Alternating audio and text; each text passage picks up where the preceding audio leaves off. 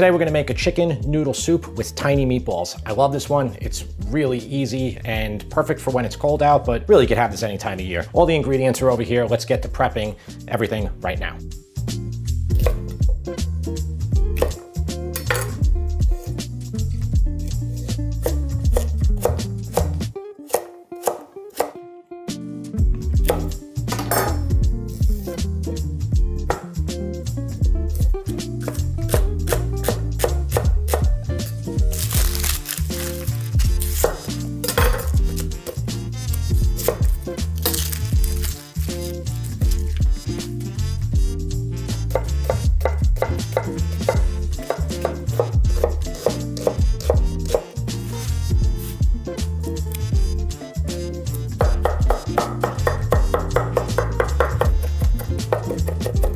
All right, guys, I always like to go over the ingredients with you. Basically, we're doing two things here. We're making a chicken stock, chicken soup, and then we're also going to make meatballs. You can kind of do both of these at the same time. This is the pasta that I'm using. This is farfallini. You know, use any small pasta you like. This is the one that, you know, my grandmother, she always used. I always remember this one, like little tiny bows. I have 2 cups of chicken stock. I have about 1.5 cups of carrot, 1.5 cups of celery. I have about 3/4 cup of onion. You can use way less than this. I probably would use a little bit less than this, but I already chopped it, so I'm gonna use it. I have chicken thighs here. The chicken thighs are really easy. The dark meat is great. You don't have to worry about overcooking it. And I made chicken Vesuvio a couple hours ago. This is the extra part of the skin that was cut off, and I said in that video to save it, and we're gonna use it here. For the meatballs, we have 3/4 pound of pork and 3/4 pound of beef. Now you could use all pork, you can use all beef. This is gonna be a very basic meatball. We're gonna use 1 cup of Italian seasoned breadcrumbs. 1/2 cup of pecorino romano, that's gonna go in there. Parsley will go in those meatballs as well, 2 eggs, and you know, salt, pepper, some other ingredients, not too much. Let's make the chicken soup right now. And then while that's going, we'll put it off to the side. Then we'll start making our meatballs. All right, I have a 6.5 quart Dutch oven. Use a bigger pot if you want. You definitely don't need to use something like this for chicken soup. Turn the heat to about medium to medium low. I'm just gonna put a little bit of olive oil down here. I'm gonna do a couple minutes to soften these vegetables up. You don't have to do this. You can put it all in the water right away. You really can. All right, I put the onion in first, right? Then 2 seconds later, I'm gonna put the carrot in. And then 2 seconds after that, I'm gonna put the celery in. Save all those celery leaves. They have a lot of flavor. They have more flavor than the celery themselves. This is very similar to wedding soup, but it's not the same. For my wedding soup, and for a lot of people's wedding soup, it always has escarole, spinach. Let these soften up for about 5 minutes. All right, so maybe it's been 5 minutes. You can see they got a little bit of brightness to them, and that's fine. That's all we need. Going to put in 2 cups. This is chicken stock that I made from chicken base. Okay, and then it all goes to the bottom, of course, but that's fine. Just put more water in there and then just put it right in. Chicken base is great, guys. Somebody made the chicken stock for you. That's it. And you know, now what we're doing here is we're making our own. Sometimes you need a little bit of help. So I'm gonna put all the chicken thighs in, just get them in. And that's roughly 3 pounds of chicken thighs, maybe a little less. I'm also gonna put in all that chicken skin that I saved from the chicken Vesuvio. If you got a bigger pot, you can put more water than me. I'll just add more as it goes. I'm gonna just fill this up almost to the top. So I'm gonna add probably another couple quarts. And I really should have used a bigger pot here. What I want you to do is use a bigger pot and get 4 quarts of liquid in here. Just get this to a boil, a little bit of a boil, then lower it down to a simmer. This is probably gonna take like 35, 45 minutes. Maybe it could be an hour. You can see all the foam that's coming up to the top, basically the scum. You can start getting rid of a lot of it. And just put it right in a coffee mug or cup, whatever. It's just all that stuff. And the more chicken you have, the more chicken you use, the more of the scum that you'll get. Okay, it's starting to boil, so now I'm gonna lower it. So off to the side, probably about 40 minutes. During that time, we're gonna make the meatballs. So I'm gonna do it right here. That's why I need to get this out of the way. Here is chuck. It's 80-20. That means 80% meat, 20% fat. So there's a lot of fat in there. This is ground pork. There's gonna be a lot of fat in there too. If we were starting with lean meat like turkey or even like sirloins, you know, you could put milk in here, you could grate an onion, you can, you know, hydrate your breadcrumbs, all that. You don't have to do it here. You really don't. And you know, honestly, I'm only using a cup of breadcrumbs. You can probably do this without, you probably don't need any breadcrumbs. I have 1.5 pounds of meat. So, you know, normally you want to do about 1 teaspoon of salt per pound of meat. Put about that much in there. Maybe that much. I'm gonna put about 1/2 teaspoon of pepper, maybe 1/4. Just want to really flavor these up.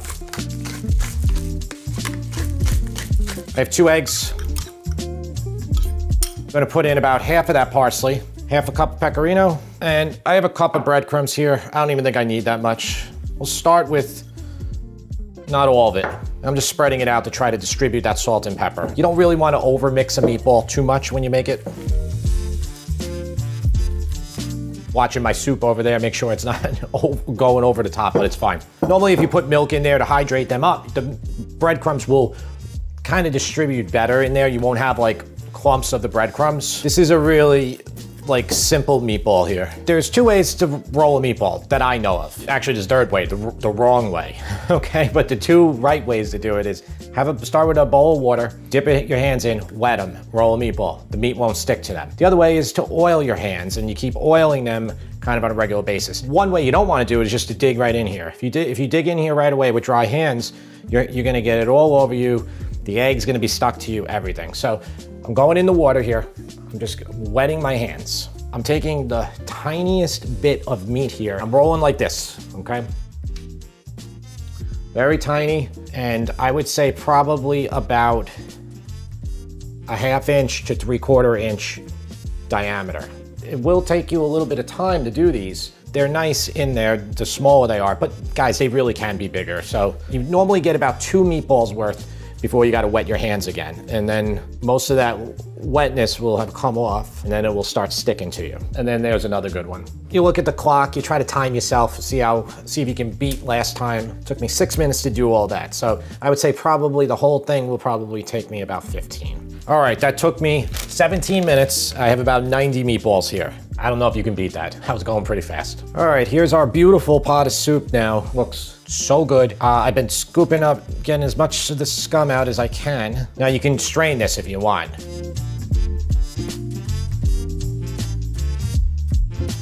And this probably cooked for about 50 minutes, I would say. So take all your chicken out, all the skin out of here, and we're gonna break down this meat once it cools down enough. We're gonna need a few minutes. It's very, very hot.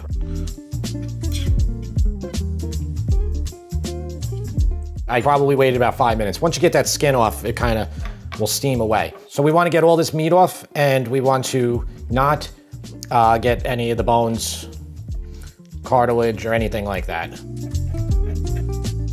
Just put it all to the side. Depending on how long you cooked it, it will almost like shred apart. Just take your time to look through all the meat, so what you're putting back in the soup is not any hard pieces or anything for somebody to have. I have a lot of meat here, so, you know, again, you don't have to use this much. It's great for leftovers too. Why did I use chicken thighs? Again, I said they're easy, they're foolproof, they're more flavor. Everything about them is better, and they're cheaper too. Right now at this point, you can start boiling water for your pasta. Let's bring this to a simmer. It smells great, but we want to make sure that it tastes great. It doesn't have enough flavor. We can add more of that chicken base. It doesn't have really any salt in here, besides the little bit that was in that low sodium chicken base. Really good chicken flavor needs salt. When you buy chicken soup in a can, when you buy chicken stock that's not low sodium, even low sodium, there's a lot of sodium in it. And we'll just, you know, add enough to get it to taste good. I'm putting about 2 teaspoons in here to start. Also gonna add some pepper as well.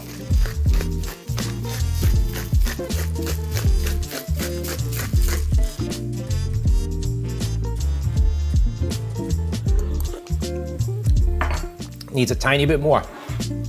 All right. We'll call that good. People who eat the ball themselves, then they can add more. All right, so I'm gonna put this down to about a simmer, about a level 4 out of 10. And we're gonna put our meatballs in. They're not gonna take long to cook at all. Don't dump them all in at the same time. And I'll just plop them in like that. Take your spoon and just very gently just go around. Okay, I'm gonna keep plopping those in. This is gonna add more flavor to it. You're gonna have the fat from the beef and the pork in there, along with the delicious chicken flavor. This is what gives you that, like, the magic here of this soup. And you're gonna see all your effort pay off soon. A whole nother tray.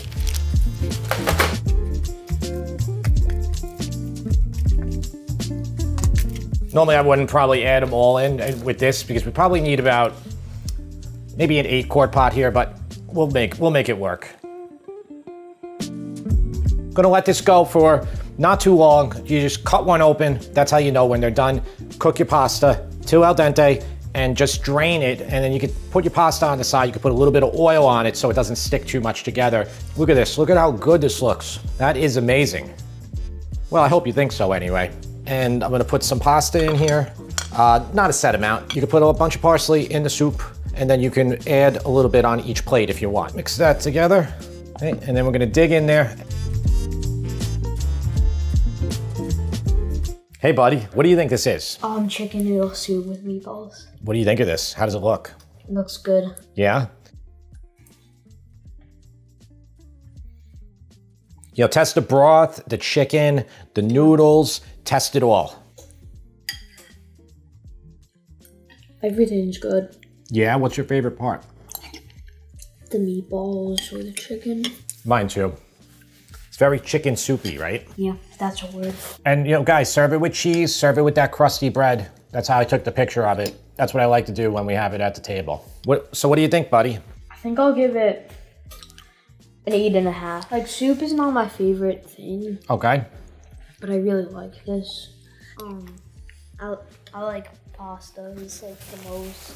I know. Anything. Special thanks to Patreon producers Chris Whalen, Steve Winitsky, Paul Walter Hauser, Elizabeth Shaw, Joe Hardage, John Andolino, Kenneth Parker, Matt Fisher, Tom Bronca, Mike Tamburino, Matthew Amore, Richard P. Bornvanek, Matt Gramke, Alex Eckleberry, Andrew Uhas, Paul Batman, Patrick Lang, John Kelly, Jonathan Papini, Ronnie Mask, Trevor, JB, Monica Thoreau, Josh Avon, Ed Calamag, Daryl Crone, Andy, Pedro Basso, and Patricia Siefkin.